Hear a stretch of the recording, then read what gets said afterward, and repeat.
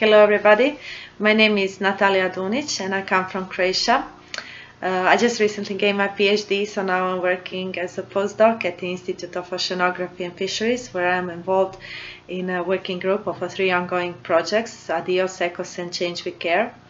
All 3 projects are conducting the research of the dynamical and ecological properties of the Adriatic Sea on a climate scale, and this is my area of research. It is the climate change impact, for which I believe that today and in the coming years it can have a great impact on the marine life and the maritime activities in general.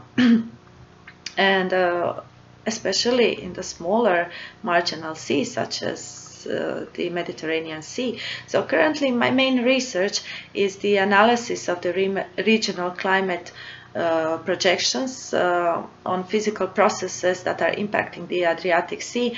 More precisely, I'm interested in the mechanisms that drive the ocean circulation and movement of different water mass types, which is defining the thermohaline properties of a given area and therefore the habitat conditions of this area for all marine life.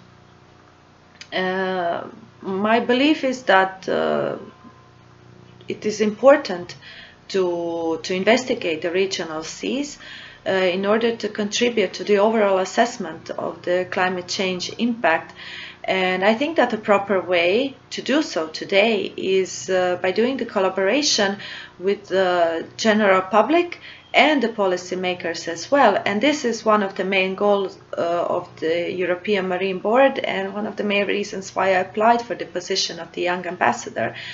In the forthcoming years, I think that through my work with the other people from the European Marine Board, I think I can improve my own science communication skills, and this could benefit me and also the other staff of the Institute of Oceanography and Fisheries here in Split.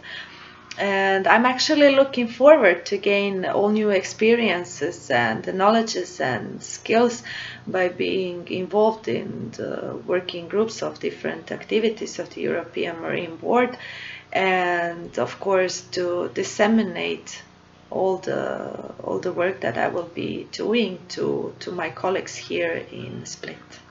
Thank you.